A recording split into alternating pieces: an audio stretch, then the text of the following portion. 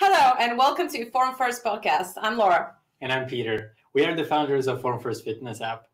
This podcast focuses on the sport of indoor rowing. We cover topics ranging from health, training, injury prevention, and how technology can help us as athletes to get better while staying healthy.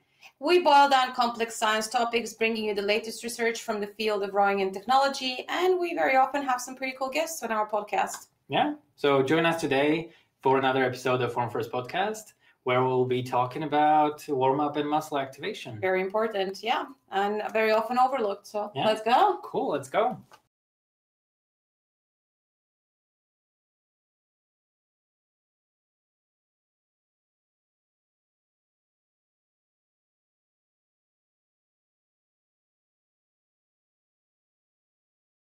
Well, welcome everyone. Today we're going to be talking about a topic that is quite often very overlooked, but yet crazy important.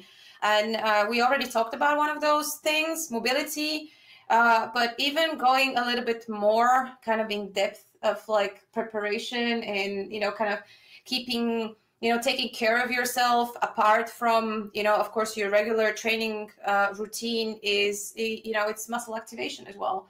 And this is also another important aspect that we believe it's very, very often overlooked by athletes. And we just want to talk about it a little bit today.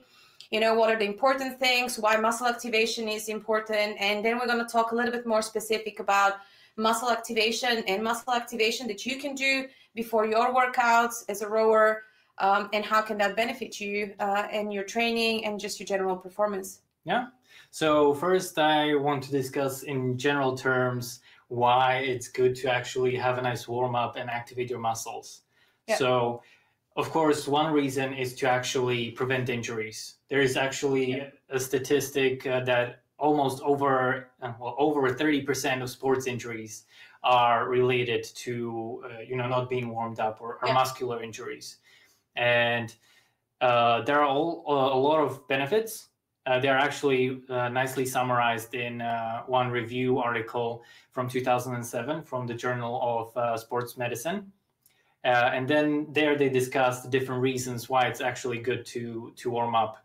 So one of the reasons is increasing the diameter of blood vessels. You kind of start moving more blood to your and delivering more oxygen and blood and nutrition to your muscles. Our blood vessels are pretty elastic, and as we exercise, they actually expand quite significantly. So that is definitely that's one thing. The actual warming up of muscles has a factor in it as well. Yep. And another factor is also when you start exercising, it kind of prepares the muscle. The kind of stretching that occurs prepares the muscle to not break when you are actually doing the exercise later. Yes, which is one of the reasons why we also call it keep it warm. You warm up and you bring a little bit of blood, and then it gets kind of a little bit more elastic and a little bit more. Also, I guess flexible is not the right way of thinking of it, but yes, it's. We discussed this. Yeah. Yes, exactly. We actually talked about flexibility and mobility and what the difference is. So if you haven't seen that one, you can also actually go on our channel and watch our mobility versus flexibility video. But I think it's also interesting to talk about and discuss. Again, I'm not necessarily supporting this with scientific research, but I would say that, we can think of warm up in several different ways. Yes, one is like raising your core body temperature, inclusive of your muscles, stretching those blood vessels. To me, also warm up could mean raising your heart rate to a certain level. And often when you're doing, kind of high, and we're going to talk a little bit about it, when you're doing like high intensity work, as rowing is, it's very, very challenging on the heart rate. It's also kind of getting your pulse a little bit high, so you condition your heart for exercise. But I also mean often I also mean activating your muscles, but without necessarily fatiguing them. Yeah. So there's different ways of warming up that we can do. Some of that warm up, depending on our physical capacity or the warm up versus our overall capacity to kind of do work. in a very general terms can kind of vary, but often if we kind of warm up a little bit too long or too hard, can actually fatigue us a little bit, and then we don't have that much kind of in the tank for the actual workout. So I actually want to talk about also how we can activate without necessarily fatiguing our muscles. Yeah, definitely. There are, again, this is a very well described thing. As you mentioned, there are three main components for warming up. And that's one thing is the neuromuscular activation, where you kind of start warming up the communication pathways, yes. The nerves, and how quickly the muscles start reacting. Start reacting to those neural impulses. The other component is the dynamic warm-up or stretching, where you start instead of, so for example, in the past, there was a tendency to do static exercises during warm-up. Yeah. And that has been researched and was shown to be actually more damaging than helpful as a warm-up, because apparently it's much better to do those static exercises post-training, because you need to warm up the muscles, you need to stretch them, you need to prepare the joints as well for the motion that's going to come during the exercise. So and then the last part is actually cardiovascular, which is where you actually start doing more of the temperature, heating up, and getting the blood flow. And raising your heart rate as well, which helps in different levels. As I said, not only warming up the body, but also conditioning the heart for like an intensive workout. And it has been shown that very often when we jump in directly from a point of rest, or like a heart rate that is very, very close to our resting heart rate, to a very intensive workout, that could be pretty heavy on the heart, one thing. And second, you actually kind of warm up in the workout, which is not what you want. You want to maximize your workout. You want to maximize or get the best out of your workout session, or maybe you're also competing and you want to kind of be already conditioned for this. You don't want to get in and just then start kind of raising your heart rate, kind of getting warm and getting a little bit more stretching and flexibility. Yeah, definitely. And then also trying to keep it short. You don't want to be, warming up for half an hour. And again, there very often, like, people would warm up, and especially before competition, you might end up warming up. And I think this is a little bit more issue with an organization, like with an event organization. But yeah, sometimes you actually end up warming up a little bit too long. But that's more of a exception than the rule. Yeah, exactly. There are several kind of general guidelines that you would like to keep. So one of them is, again, the duration. The other one is that it should be tailored for the athlete and the exercise and the workout that you're going to be performing. So warm up is going to be different for somebody who's rowing, or somebody who's running, somebody who's cycling, lifting, or weightlifting. Whatever. Yeah, exactly. So definitely you need to think about what is going to happen. We're going to talk a little bit about it. Yeah, cool. Yeah. So what else did you find? So that's most kind of the general details, and I found a lot of examples.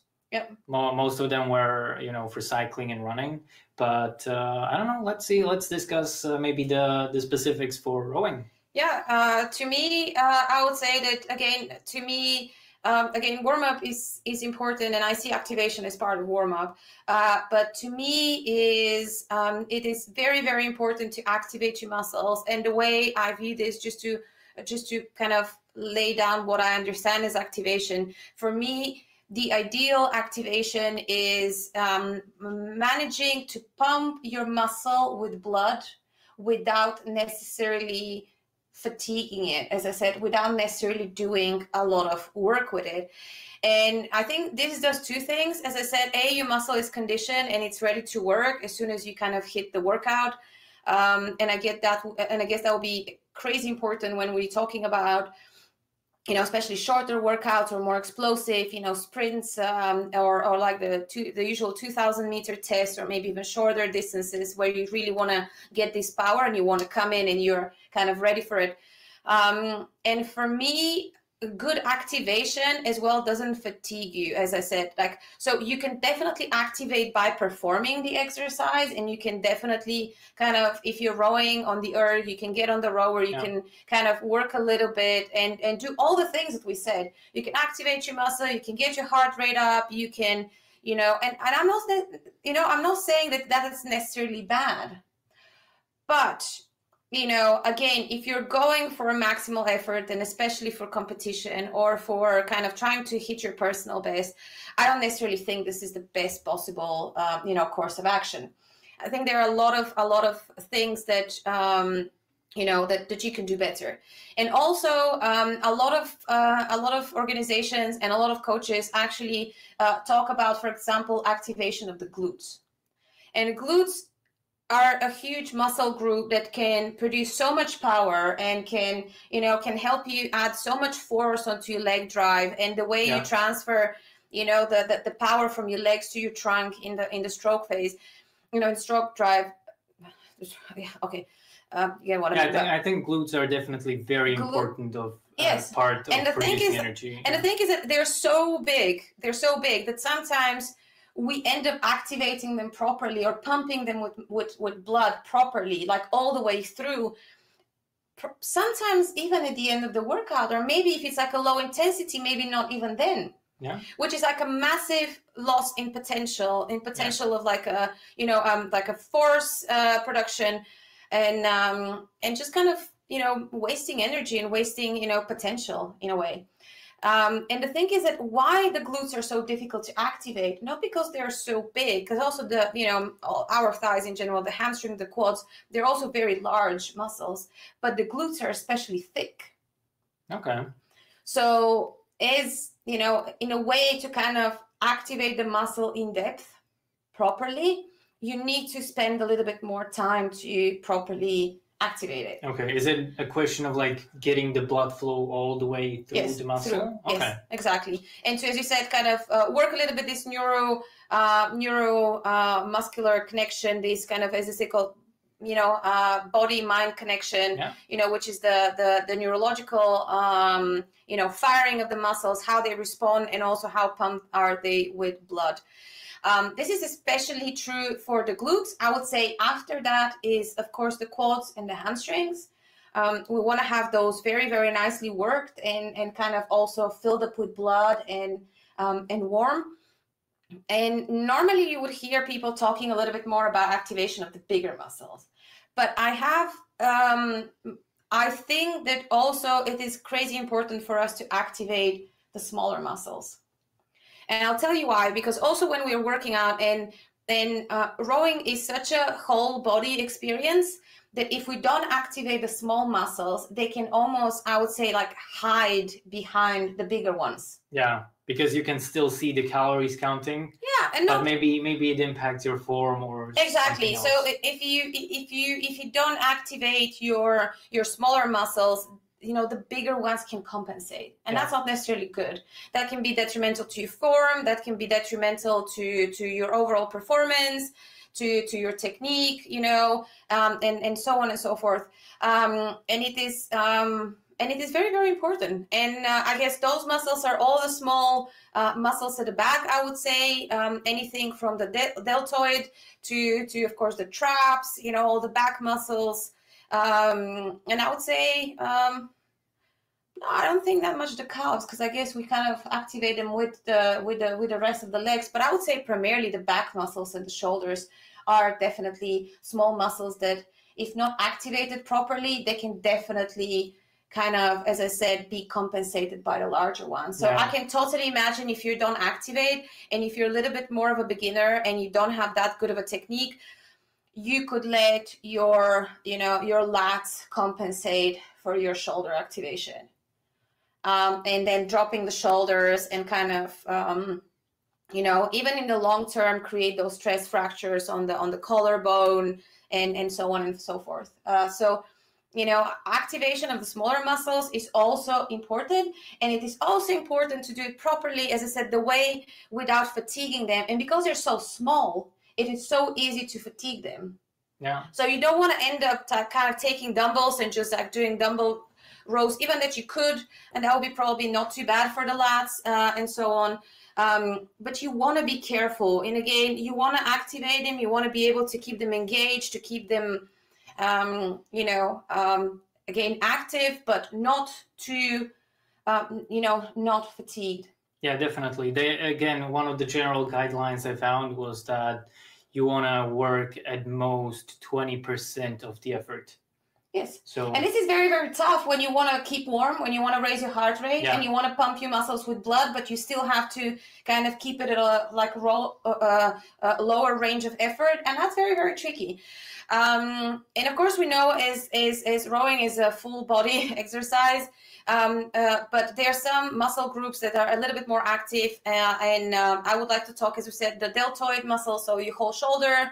Of course, the biceps, the triceps, your pecs, I guess, a little bit less. But I would like to also talk about like kind of all the back muscles and going down towards the glutes, the quads, the hamstrings, and of course the back muscles, the lats, the traps, and so on. And what we actually have prepared, and we're gonna run some of those exercises. We have actually filmed a special video for some great muscle activation for you guys that you can do. And we have started it, as we said, from top to bottom, from the shoulders to the traps and the lats. And we have tried to keep it a little bit isometric. So a lot of those are holds. A lot of those are, kind of keeping the tension high, so you can allow the muscle to pump with blood. Yeah. And again, to keep it low effort. The only ones that are a little bit more active and will probably kind of, get your also heart rate up are the ones to do with the lower body. So the glutes, the quads, the hamstrings, because as we said, they're just so big muscles, and they're very, very large and very thick muscle groups. That you do want to kind of put a little bit more effort and really feel this firing of the muscles. And I can almost, every time when I activate my glutes, I can almost feel them kind of shaking a little bit, and I almost feel my muscles swelling a little bit, which is exactly what you want. So not necessarily feeling muscle tiredness or so on, but you feel them a little bit swollen and a little bit kind of pumped, maybe even firmer. But that's the feeling you want to go for. So this is pretty much it. I think muscle activation is super important, and it really allows you to kind of hit your workout directly, to be really, really ready for it. I think it's so much better to think of your warm-up as where do you want to get your heart rate and where do you want to get your muscles activated more than just the conventional warm-up, which is just do of what you normally do.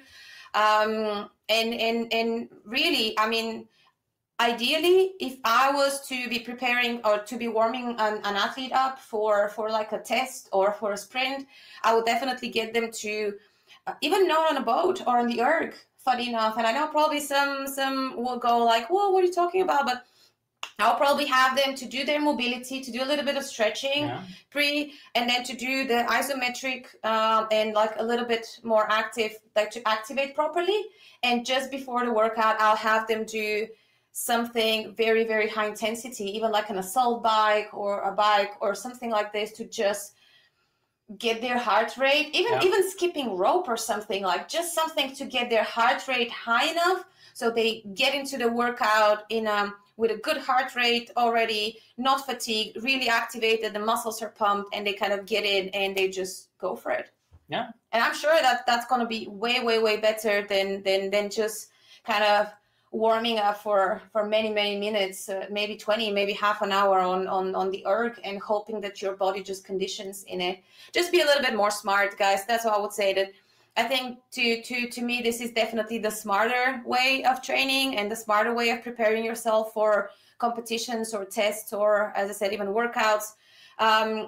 If you do like those exercises, we're going to be posting them separately, just the exercise session with some voiceover explaining of what exactly the exercises are about and what you should feel and how exactly to perform them. And yeah, as usual, please let us know what you think, whether you like it, whether we should keep talking about building strengths, activation, mobility, and these kind of, I would say, marginal topics that are very rarely discussed within the rowing community. And of course, you can always find everything on our website, formfirst.app, on our YouTube channel, Instagram, Facebook, and pretty much everywhere on the internet is Form First app. Yeah. Pretty much that's it. Yeah. Well, now we're going to run, of course, for those of you that are listening to us on just a podcast, you can find this on YouTube, and you can either watch us say exactly what you heard us say for now, or just watch the exercises. But yeah, I hope you enjoy them, and we'll see you next week. Cool. See you then. Well, the first exercise is a simple band passover. It is really, really nice to do this particular exercise. If you do have a band, it really nicely fires up your deltoids or your shoulder muscles. I recommend you keep a little bit of a tension in your shoulders as you do that. Of course, if you can do it in a deep squat, it is even better because you also activate your back muscles, which is fantastic. But if you can't, don't worry about it. This is a pretty challenging variation. And again, just do some nice pass-throughs, like whatever feels nice. You don't necessarily have to do it, both arms at the same time, but just keep the tension in the band as you're doing that. This is also very, very nice if you do have a band. You can either do it with the thumbs pointing in, the way I'm doing it right now, and that kind of fires up a little bit more your shoulders. And if you have your thumbs pointing outwards, then it also helps activate your lats a little bit as well as your shoulder. So just kind of amend the tension as much as you need. Of course, if you don't have equipment, this is a fantastic exercise. We have shown it in the mobility video, and I can't recommend it more for both mobility activation. But don't forget to keep your lower back against the wall, shoulders, elbows, and arms against the wall, and do maybe 5 to 10 slides. Keep your shoulders active. And again, if you can't really stretch your arms to the top, don't worry, it's very, very challenging. So don't be deceived by my smile. It is actually really tough. I really, really love this exercise. This is a wall twist. It really nicely activates your back as well as keeps a fantastic tension in the shoulder. And I really, really, really felt a great pump from this particular exercise. So just try to kind of slide over and reach as far as you can. It is very important to not to press too much against the wall, kind of use it to anchor yourself, to hold a little bit, but don't necessarily press or drag yourself. Just try to keep that shoulder really active and kind of just hold there for a few seconds. So this is amazing.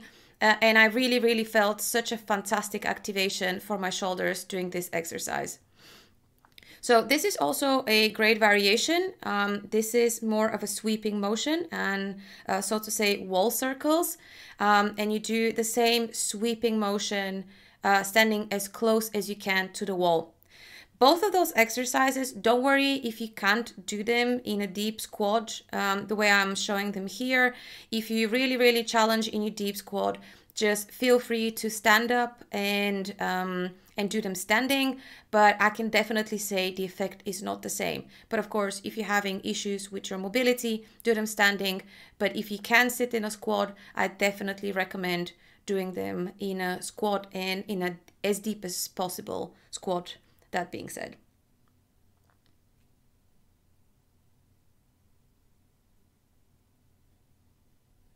All right, if you do have a foam roller, I really, really like activating my lats and my triceps, and especially that little place where the shoulder connects with the lats. On a foam roller, you can do it, laying on the floor. I have also shown a variation with a lacrosse ball in our mobility video. This is very, very nice also for mobility. But in this case, it's a great way to activate the lats and kind of get a little bit more blood into the muscle as we roll it with a foam roller.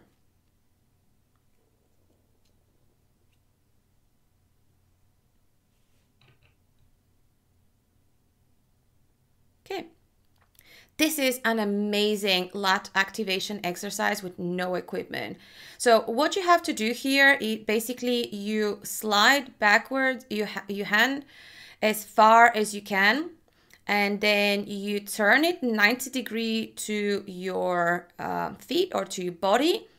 You turn your thumb backwards and you press with your elbow inwards as much as you can.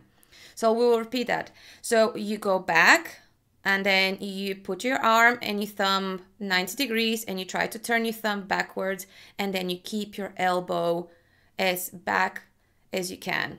And this is an amazing way to activate your lats. Just do this and maybe hold it for 3, 4, 5 seconds. Is a great way to really, really feel your lats kind of getting filled up with blood. This is also a great option. So you hold the band and you activate your lats. So you pull before you walk away. And then you start walking out as much as you can while keeping the tensions and keeping your lats activated as much as you can. Take a little bit of a rest. So pull and then walk back a little bit while keeping the lats active. This is also a great way to activate your latissimus dorsi without necessarily fatiguing it and kind of getting it ready for that workout. So that's an awesome exercise. For your legs and in general for the quads, I would recommend kind of step ups. You can do it on a box, you can do it on a bench, you can do it on a chair at home. And if a step up is not challenging enough for you, you can do a couple of jumps the way I'm doing here. This is a great exercise to activate your hamstrings if you don't have any equipment. So what you want to do is you want to point your toes and you want to squeeze your hamstring as much as you can. And trust me, it looks very easy, but the activation that you get on the hamstring is quite amazing. Here you'll have to do a little bit longer hold than you will do probably for any other exercise. I would say anything from 8 to 15 seconds. And you probably have to do it a little bit more, more reps than with other exercises. But it's a fantastic way to activate the quads without any equipment. So now to the glutes. This is one of my favorite glute activation exercises, and again with a band. What you want to do here as you do your monster walks, banded monster walks, is you want to make sure that you never really put your feet together, because you do want to keep that band tension as you move through the exercise. So you want to be kind of pushing or doing an abduction on your legs as you're moving forward or backwards in this case, but this will fire up your glutes like there is no tomorrow. Honestly, only maybe 20 of those forward, backwards, left and right are more than enough to really fire up those glutes and get them ready for exercise. If you want to, that's also a very, very nice way to kind of fire up the glutes and the abductors, is to do some kind of air squats, banded air squats. What is very, very important here is that you push those knees out as you are doing squats, and then you're creating some tension in the legs and also activating the glutes. Very, very nice exercise. The last one is kind of a way to activate both the glutes and the quads. and the hamstrings. And you can do this on a bench. You can do this on even on your sofa. As you can see here, I'm doing it on a box. It's not crazy stable, but it still works. So this is a great way that absolutely equipment free, you can kind of activate your glutes